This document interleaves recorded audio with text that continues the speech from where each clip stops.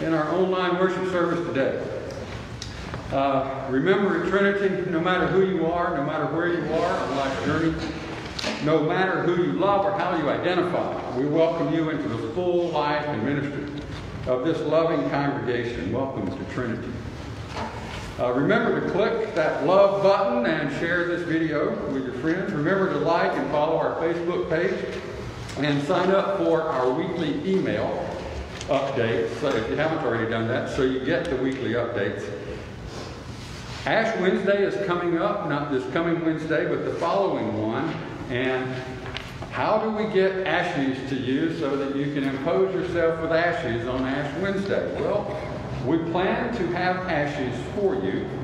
And what Danielle in our office and I are planning to do is to organize our addresses into regional groups and ask someone in each region to pick up the packets of ashes for everyone in their area and then distribute those somehow before, say, Tuesday of not this coming week, but next week. So Ash Wednesday is the 17th, and we need to get ashes in everybody's hands really by the 16th. So we'll plan to do that. Let us know if you would like to help with that distribution of ashes coming up. Hopefully we'll have those in and ready to be distributed this coming Thursday.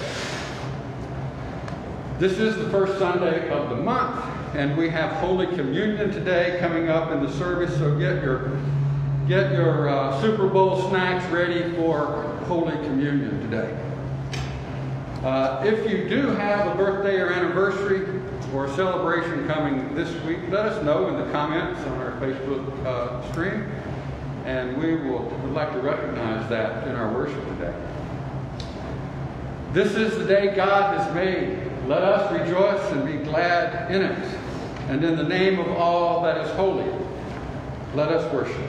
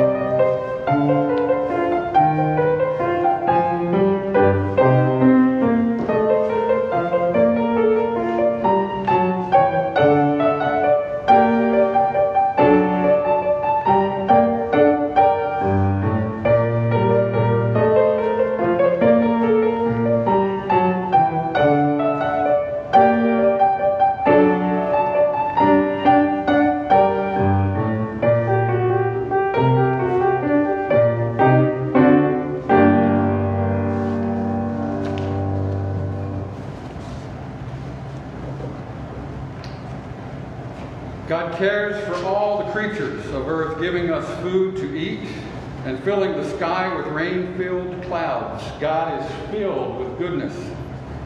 We lift up our praise to you, O God. God lifts up those who have been trampled under the feet of abusive power and confronts them or comforts them with sacred shelter.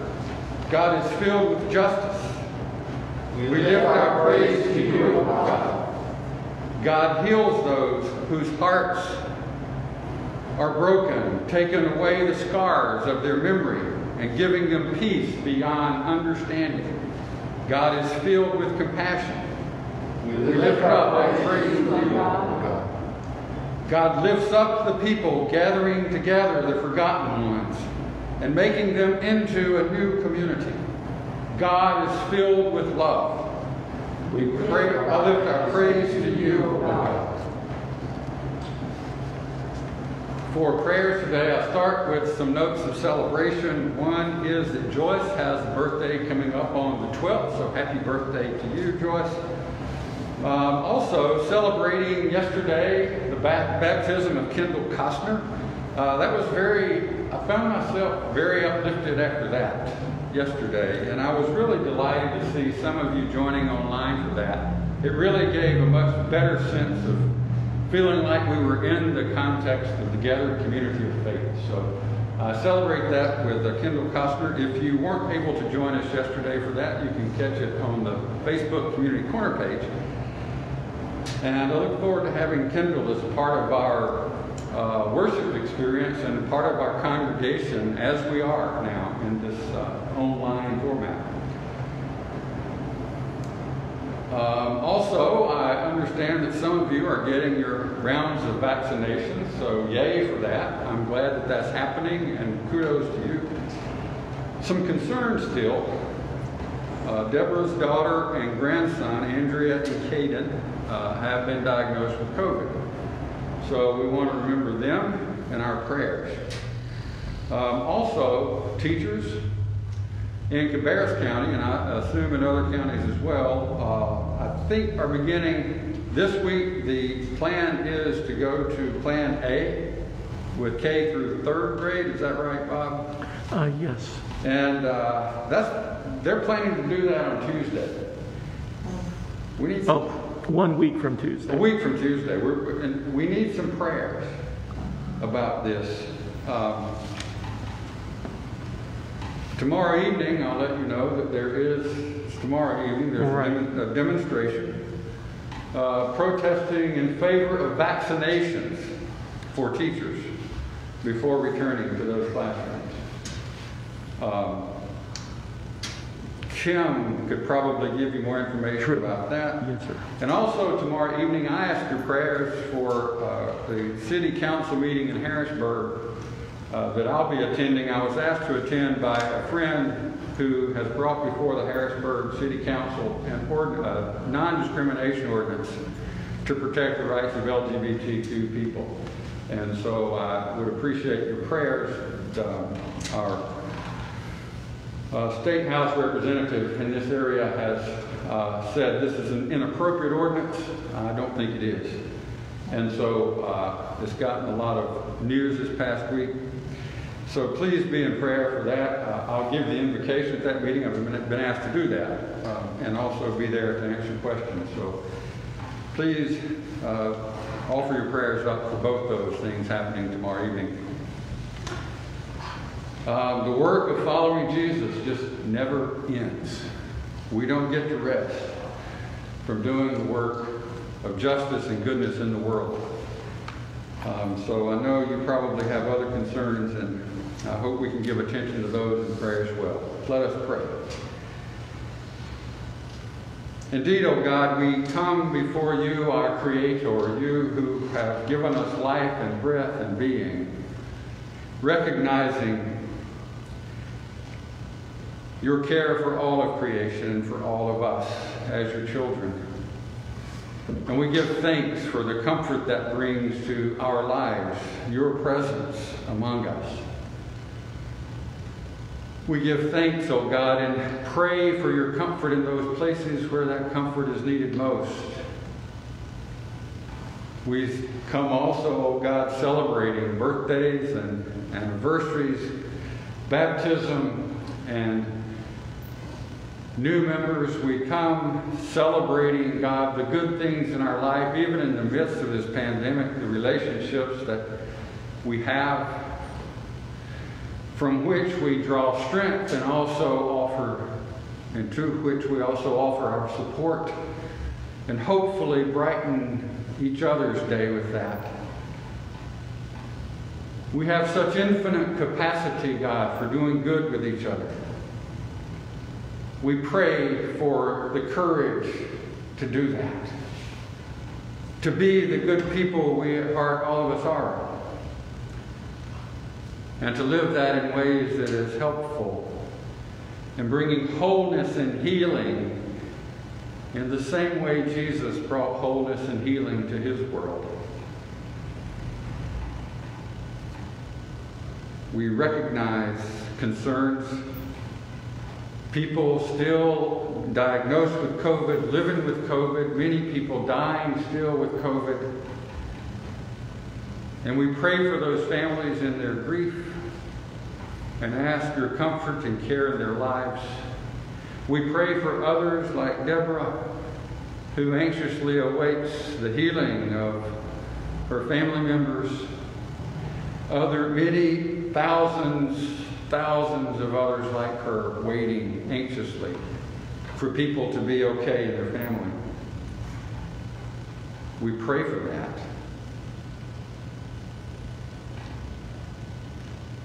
We also recognize, God, that our world still is in great need of goodness and justice. We are still in great need of doing right by those who serve us the most and often get thanked and the least and treated the worst. People like teachers and school staff. God, we pray for their safety in this county and in many other counties in this nation. As classrooms begin to fill up again, God, we pray for all the measures that can be put in place to be there for the safety of all those, learners and educators alike, students and parents as well. Dear God, we also recognize the profound grief that is happening and will continue happening in this school year and into school years to come. We pray, oh God, that we will work to do right by our students, our children, as well as our educators.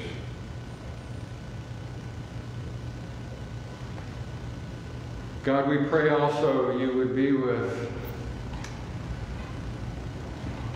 others in this county considering measures this coming Monday night for protecting people who are marginalized in our communities.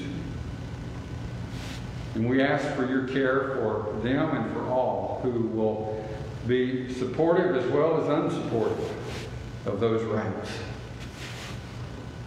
We ask, God, that you'll help us find ways to protect all our citizens equally. Go with us now, God, into the remainder of our worship today, into the message and song and word. Open our hearts and minds to receive what you may have for us. And I ask, God, for your care in the midst of leadership here.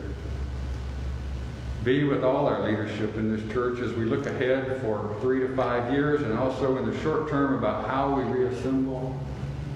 Help us, God, with organizing who we are and how we go forth, continuing to be the light in this community for those who are most marginalized.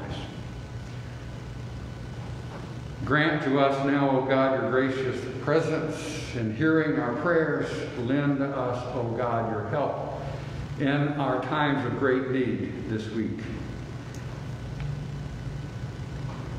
Inspire in us your will to bring about your realm in our little place in this world. In Christ's holy name we pray. Amen. Amen.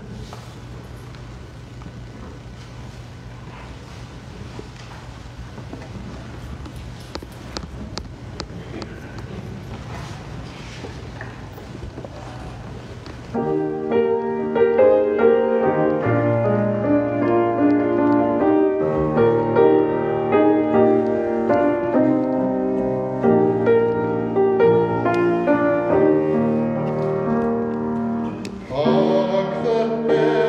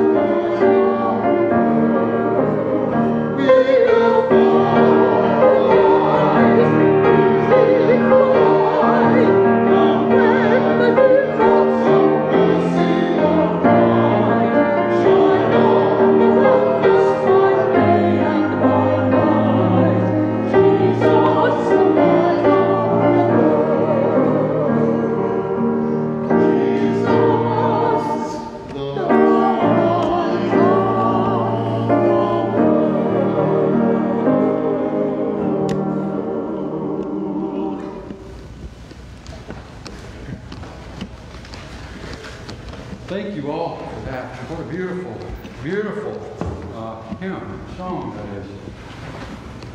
Jesus, the light of the world. We seek to be light in our world. Can you recall a time when maybe you felt down? That's not a hard thing to imagine. In the midst of this pandemic, there have been many times when I have felt down. And by down, I mean just feeling either so-so or maybe even couldn't drag yourself out of bed down. Maybe even physically sick with the flu or maybe even with COVID. Or perhaps grief had or has its mysterious shadow hung over you. As I visit and text and message with people in our church during the week, I hear their stories, your stories. And it's stories about being in those times and what lifted you up, who came at the right time to do that and say something to you or give you a thought. I have to say it's one of the greatest gifts of being a pastor is to hear those stories from the congregation about who and how that happens in their lives. What lifts you up. In our gospel story today, we get into such a time for the people of Galilee. This time comes immediately after our story from last week, where Jesus has healed the man in the synagogue of his unclean spirit. This story comes right after the trip to the synagogue. Hear the story. As soon as they left the synagogue, they entered the house of Simon and Andrew with James and John. Now Simon's mother-in-law had fallen ill and was in bed with a fever, and they told him about her at once. Jesus came and took her by the hand and lifted her up. And then the fever left her, and she began to serve them.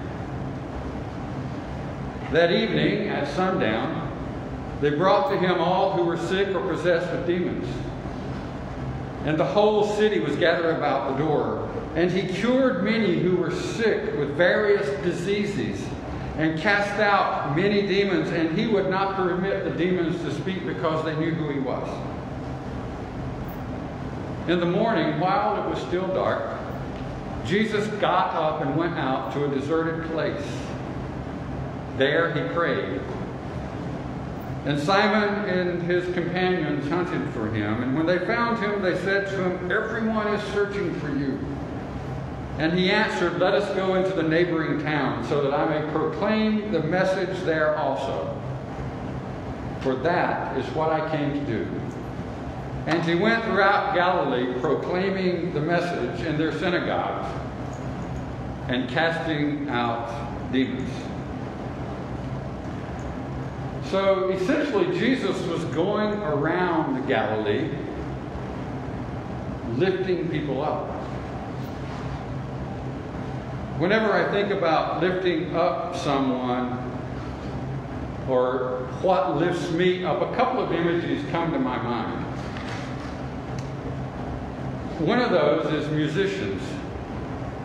How they lift up their flute or horn or violin as they get ready to play music. And their music lifts us.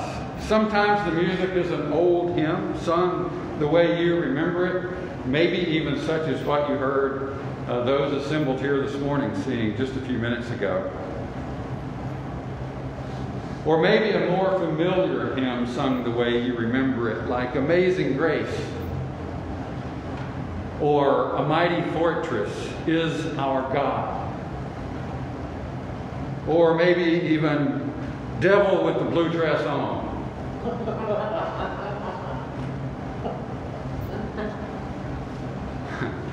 One of those hymns for me is a song that I remember in a previous church that I served, an anthem that we did called Creator Lift Me Up. And it goes something like, Creator lift me up, hallelujah. This is why you don't try to sing without rehearsing in church first.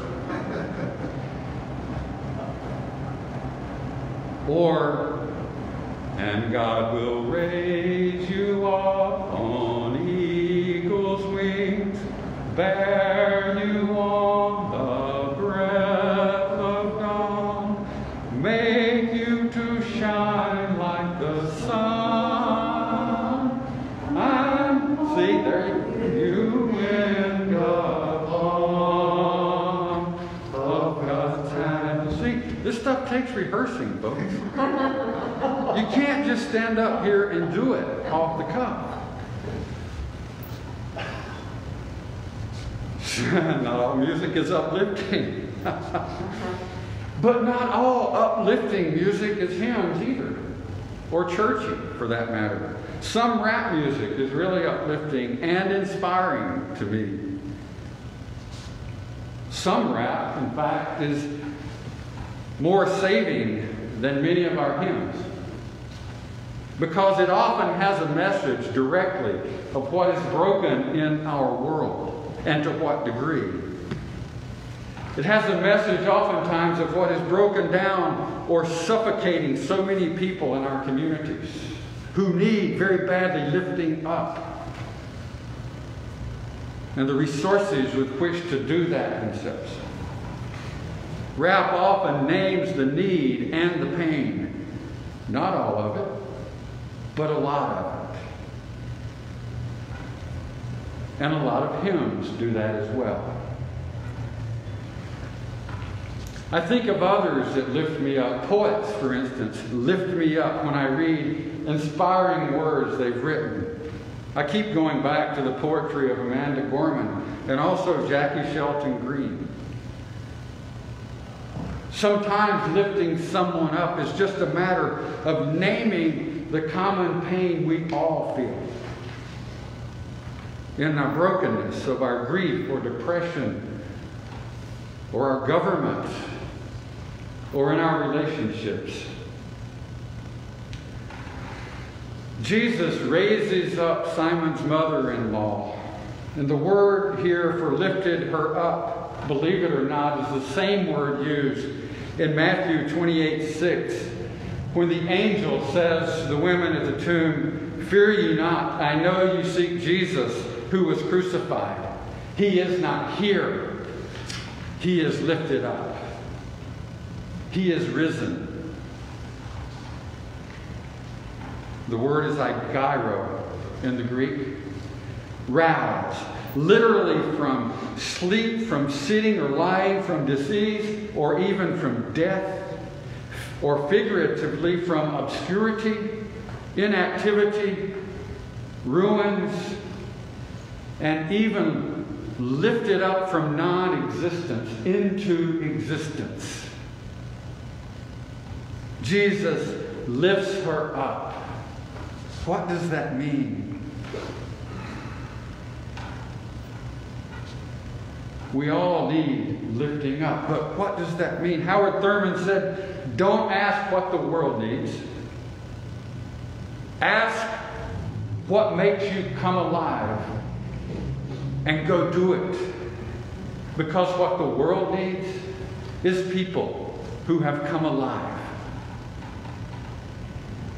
We might even say, have been lifted up. The way Jesus lifts up Simon's mother-in-law. I wonder, I don't know because of the word and also the context, how sick was she? She could literally have been dead. And Jesus lifts her up with this word used by Mark in the Greek. And that would be a miracle indeed, wouldn't it? Another miracle. But the story here, I think, is more important than something that happens maybe defying explanation. Jesus again does some very simple things. He listens to the need and responds to that need. Was she past death? Who knows? The point is, Jesus goes to the place where someone is suffering and low and needs lifting up, and Jesus lifts them up out of their suffering. And he does this not just with Simon's mother-in-law, but countless times in the surrounding regions, giving her new life and giving them new life as well. We might say lifting up is what gives people new life. When we are lifted up, we feel like we have new life. Particularly in relation to Simon's mother-in-law here, I want to say a couple of things. One, unfortunately, the church is often the last to listen to the need of suffering people. I don't mean I mean the church, the whole church. I'll give an example. Women in ministry, in pastoral roles, in ordained ministry as priests. It occurred to me just recently, and I haven't thought about this in a long time, that a church group as large as the Southern Baptist Convention or the Roman Catholic Church still does not support the ordination of women to pastoral ministry and the priesthood. In 2021,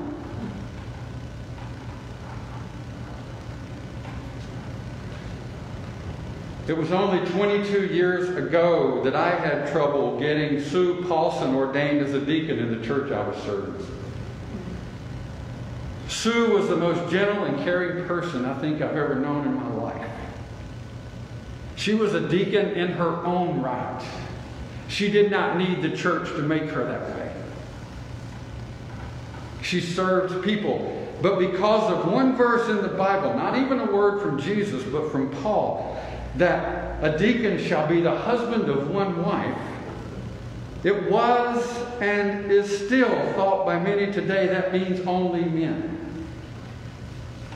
And that, friends, is just bizarre to me.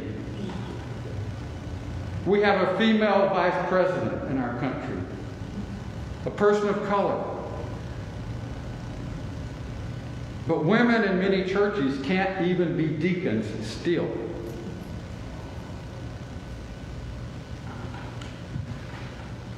We need to pay more attention to the suffering happening in our churches that our churches are causing. Because here's the interesting thing. Not only does Jesus raise up Simon's mother-in-law from near death, and we might even sort of wince when we hear the words, and immediately she began to serve them. Because that is such a traditional way to think about that. Women as subservient. But the word there used for serving them is diakoneo. Guess what we make of that word in our churches? You got it. Deacon. It's the very same word we use for deacon. She begins to be a deacon. Wow. In our world today, public school teachers are still not considered essential enough to be vaccinated before returning to the classrooms. Is it just coincidental that 76% of public school teachers are women? 76%. Okay, so what's the point? The point is, if what you believe about the Bible or believe about church or believe about God doesn't lift people up, if it doesn't lift up those who are down and need lifting up, then you need to change how you understand at least one of those three things. Either the Bible, the church, or God.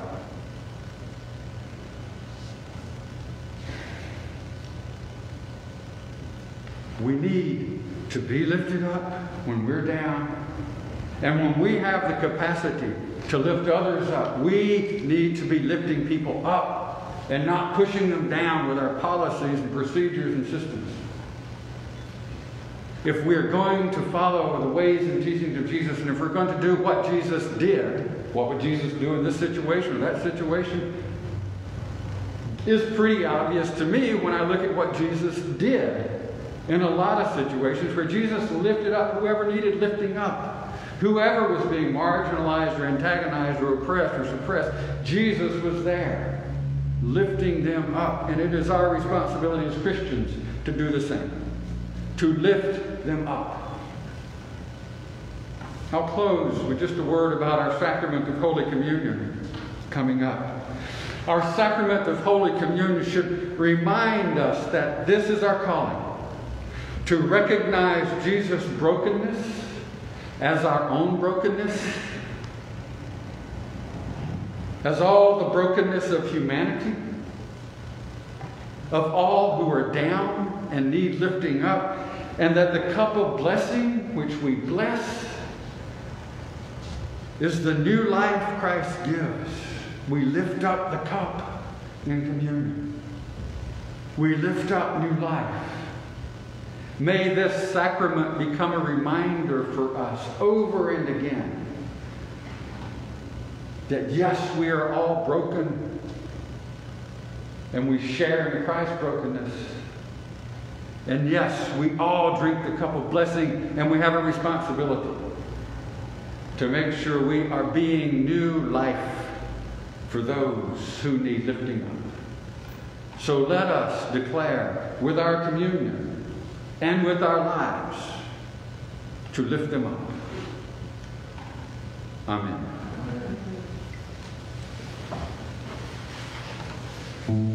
Our offering, you may lift up your offering as well.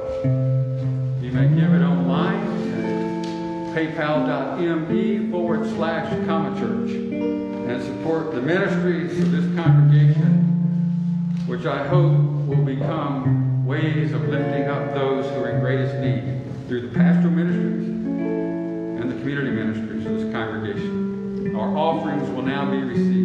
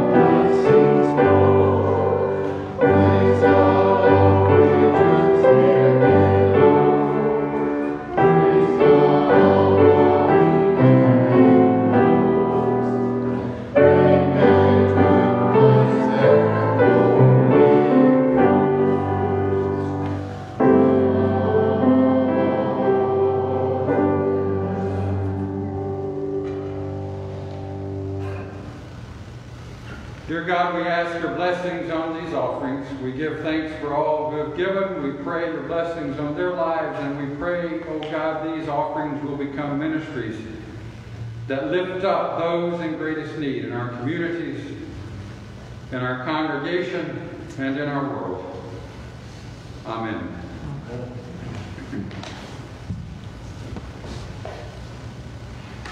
And I ask that you join me in our liturgy for Holy Communion.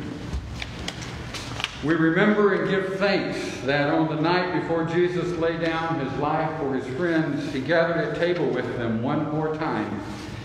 He took the bread, he blessed it, and gave it to them, saying, "Take and eat, for this is my body." And after supper, as Jesus looked forward to God's long-awaited day of joy and power, he took the cups of wine, again gave thanks and praise, and said, "Take this, all of you, and drink. This is the cup of the new covenant in my blood. I will share this with you again in the reign of God. Share this bread and this cup in memory of me. Let us therefore proclaim the mystery of our faith. Christ is died, Christ is risen, Christ comes again. Come now, Holy Spirit of God, as you were present at creation, be present now. And let these gifts of bread and cup, here and wherever we may be partaking of them, become for us the bread of life and the cup of blessing. May we remember our brokenness and the lifting up you do with us. As you were sent by Jesus to accompany us on our journey of faith, be present now and transform this gathering in receiving this bread and cup into God's beloved community, friends in Christ. And hear us as we pray as Christ has taught us. Our Mother, Father, who art in heaven, hallowed be thy name. Thy kingdom come, thy will be done, on earth as it is in heaven. Give us this day our daily bread, and forgive us our debts as we forgive our debtors. And lead us not into temptation, but deliver us from evil. For thine is the kingdom, the power, and the glory forever. Amen.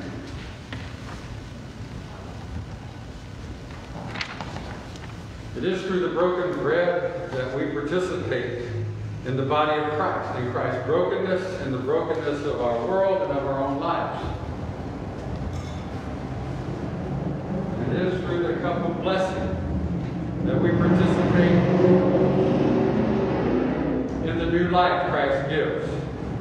These are the gifts of God for the people of God. May this meal nourish us and refresh us. May it strengthen us and renew us.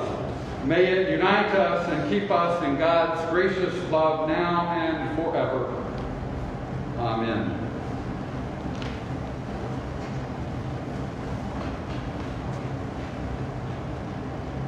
Take it easy.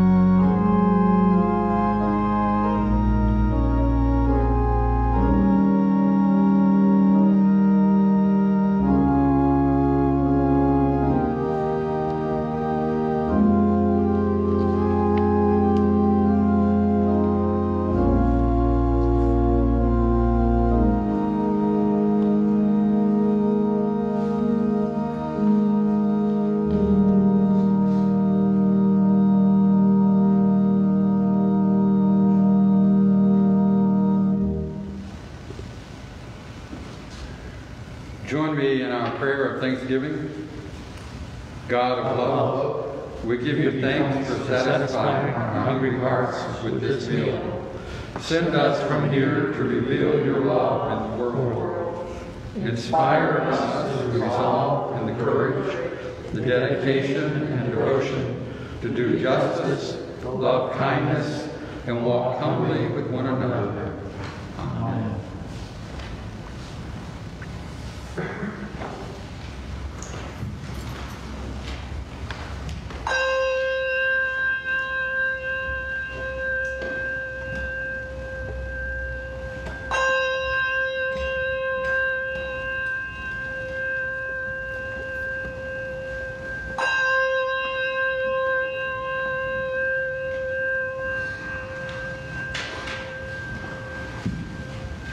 Now go forth into the brokenness of our world, lifting up those in need.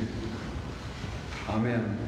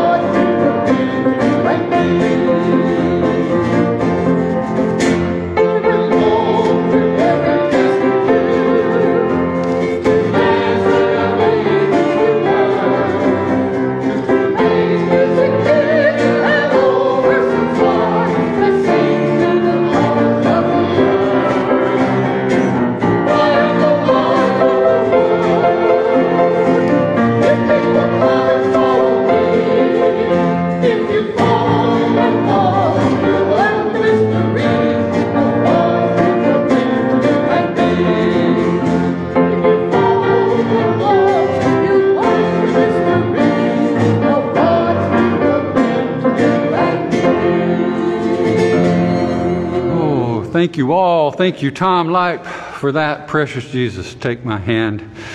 Y'all have a great week.